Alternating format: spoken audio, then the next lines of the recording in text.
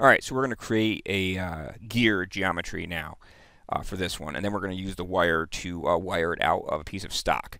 So in the home page, go to the Run Add-in, and then in this list, go down and select Gear, okay, and hit Open. Now, what we're going to do is we're going to update this to a specific gear. Right now, yours may not default like this, but this is what we're going to be looking for. We have an external gear. We're going to have a 40 tooth count. We're going to create all of them. The root fillet by default is fine. You could tweak that if you want. I'm not really worried about it.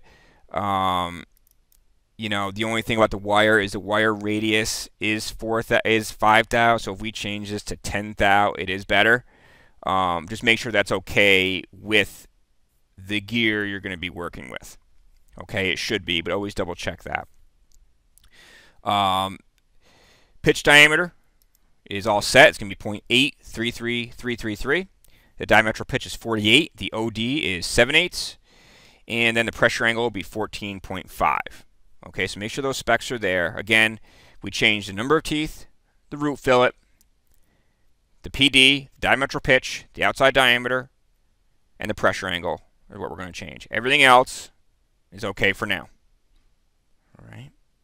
You could change the radius of the gear here if you want, the tip fillet radius. That's fine, but we'll leave it for now. So what we'll do is hit green check, and there's our gear on 0, 0. So what we need to do now is create a wire toolpath. Okay, so let's create a circle that represents the bore in the center of the gear. So go to circle center point, select the center, and let's just put a 1/4 inch diameter in here. Now that diameter, we could wire it. We're not going to this example. If you go to make these, if that's something you're working on, you could wire the center, then wire the gear. That way they'll be concentric. But it's not super critical. You could drill and ream that, pick it up with the wire, and then start from there. So we're going to leave that alone for now. Let's create our threading hole, or our start hole for the wire. So we would locate here, move to here, and thread. Okay? So what I want to do is let's just do a line this way, and I'm just going to go 0.75, then hit green check. And the 7.5 doesn't matter. It could be closer, it could be further, it doesn't matter. It's up to you. Next thing I'm going to do is I'm just going to put another 1/4 inch hole. And the only reason I'm doing 1/4 inch is just in case you want to drill these and ream them. This one really needs to be reamed if you plan on keeping it for the gear. This one can be whatever. The bigger the hole, the easier it is to thread the wire through, the better it will work. So 1/8 inch is still okay. You get below that, you got to be very accurate with how you indicate the part in and things like that. So we're just going to go 1/4 inch for this example. Gives us plenty of room. And again, if you drill and ream this, it's not a big deal. Just go ahead and drill this. You know, even if it's undersized for a reamer, it doesn't matter as long as it's a decent size hole. That's what matters. We could also move this closer if we wanted to, but this gives us plenty of space to wire quick and come in. There's some things you could change, but just for this, the first time doing a wire example, this is perfect. It'll be a nice, strong, rigid setup. So now what I want to do is I need to break an intersection, this portion of the top of this gear and this line. Okay, so I'm going to go to break at intersection, this line, and hit enter, and then I'll clear colors. Okay, and then I'm going to delete this line. And notice that now this curve, or this chain, will be 2 points here. Okay, that'll help us define the start point of our wire path. Now what we need to do is define a thread point. So if you go to point position, select thread point, and put it in the center of this hole, and you'll see this little icon here. That's our thread point. So we'll hit green check. And the thread point will be part of our chain. So now we define a thread point. We have all our geometry in spec and where we want it. Okay, and again, you could change this depending on what you're doing. This is just an example. And now we're ready to assign a wire path. All right, so there's going to be a content folder on Blackboard, and that content folder is the same as any other content folder with the post and control information that I've given you so far. So I recommend that you take that content folder and obviously drag it into the interface. And then just like the mill, in wire, in the machine tab, you will have owner conversational. Click that and you'll get machine group 1 with the owner information there, which is the machine we're going to be running this on. You could rename the first toolpath group rough gear or just gear if you want. It's up to you. And now we're ready to assign our wire path. So if we go to wire paths, where toolpaths is, we'll go to contour. And in contour, we'll select the chain icon, select the thread point, hit apply, then carefully select the chain. Make sure it goes all the way around. And make sure the green arrow is at that break point. Okay. Then we'll hit green check. So now, this is going to look different. You do not have to change anything in the wire power or even anything in this first tab here. The only thing I recommend is change the wire diameter to 10 thou, which is what we're going to use. Okay, and that's it. So we don't need anything else there. In cut parameters, we are going to perform a rough cut. We're going to have no skims. Okay, so we're not going to finish, and that's relative. The rough cut should be good for what this is going to be. If skims are required, that is a different topic, and we will probably cover skim passing in another module potentially. So we're going to tab this, and tab is an area that this part is going to hang on to basically until we're ready to hit start and cut it off. That way the part just doesn't drop on its own in the wire and short circuit, damage the part, break the wire, things happen. Okay, so the tab width is going to be 10 thousandths. We're going to have one tab. And we're going to make the tab cutoff move with skim cut. This is what you want to see. You want chain 1, roughing, with a stop and a tab cut. That's what we're looking for. Okay? We're only going to need one way for cutting method. Compensation can be control and auto. That's fine for right now.